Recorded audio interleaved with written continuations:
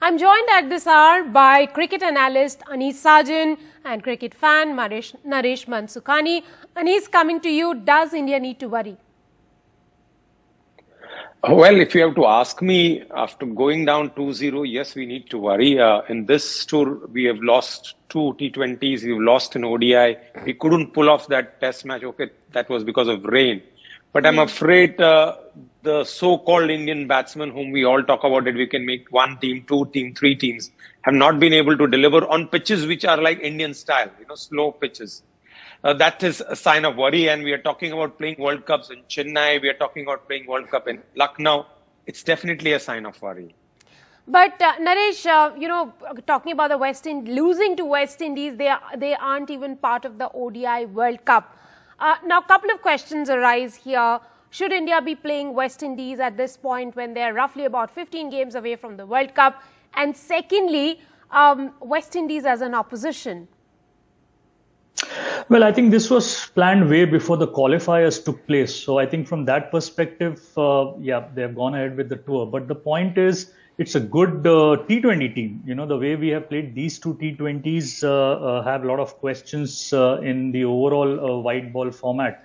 And I agree with Anis on the slow pitches. It's going to be beginning of the season in India. Also, Asia Cup, we are playing our games in Sri Lanka. There the pitches are going to be slow.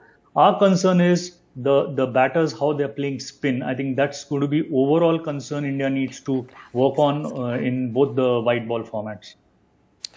Now, Anis, let's discuss about the two players who are not available for this T20 series, Virat Kohli and Rohit Sharma. Does the Indian cricket team look a little hollow without them, in their absence? I'll be very honest, I was happy that they are not playing this format because I think they've passed that phase. I'm not saying that they cannot play T20 format. Both Rohit and Virat have done well for India. But we are talking about the new generation and we have the talent. It's just that they have not been able to deliver as far the batting is concerned. But I'm afraid if you have to pinpoint one reason for losing, I would say it is Hardik Pandya's baffling captainship by not giving Chahal the 17th over, right? Rather 18th over, we should have sealed the game. And as much as you want to criticize the batsman for not scoring in both the matches, Hardik Pandya has not bowled a quota of Chahal, who's your main spinner. I think both of you pretty much are agreeing with the fact that this isn't the ideal preparation for the World Cup. Naresh, does it remind you of the way we were preparing for the 2019 Cricket World Cup, trying to find the best combination for a very long time?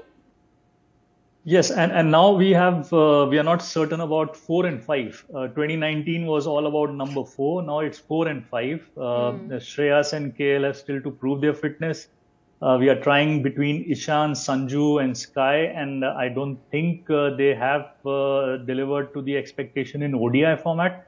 So that's going to be the concern. We'll need to see what combination we go into Asia Cup because I still feel KL and Shreyas may not be available for Asia Cup. So yeah, we are going with a lot of concerns. We have to still see how Bumrah performs when he's back. Shami has taken a break. So bowling would change.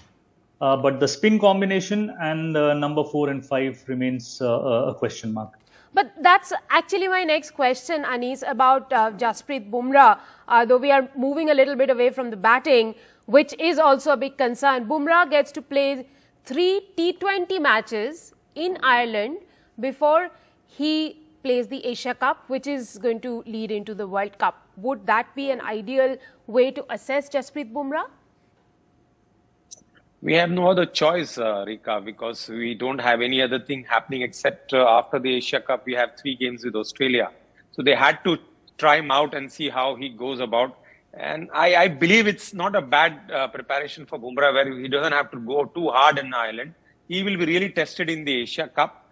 And then I hope he can pull off through this 2 tournaments and be ready for the matches happening in India and then the World Cup. Again, we have to be very sure that we don't expose him too much because we believe he's India's trump card going into the World Cup. And I hope that this 1 year's time is recovered enough and we don't get a shocker again just before the World Cup that he's gone bad. Well, Anis, in sports, with sports injuries, we really don't know how much is too much. So we'll have to wait and see. Quickly to both of you, Naresh, first, what should India now tinker with to get the best combination? Yeah, has to be the batting lineup. What's going to be a set up to number 6? You know, even in ODI, in these T20 series, we haven't taken many batters. You know, we got Akshar at 7. I would like to see Jaiswal come in right away. We need to see if Sanju can keep and Ishan takes a break. But yeah, we need to get that top 6 set, considering the ODI coming up.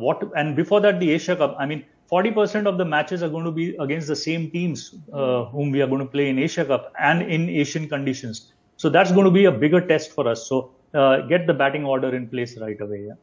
Anis, what would that be for you? What would be the solution for you?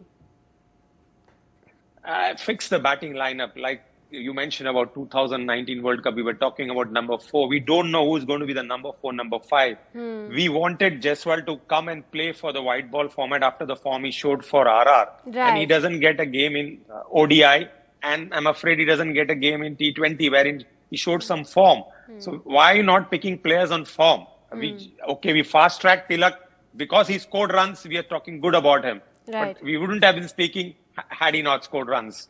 So there is no proper execution. And one more last thing, Rika, I know you're running out of time. I mean, I don't think there is a communication between Rahul and Pandya, because we saw a very funny incident in the first T20 where we saw Chahal coming in and then going out. What's going on? This is Indian cricket team playing, not a gully cricket happening. Well, they have to fix a lot of it going into the World Cup. And as both of you mentioned, Jaiswal, he may not be the answer to all of India's questions, but certainly he might be able to answer a few questions, many of which are plaguing the Indian cricket team right now. Thank you very much for joining us at this hour.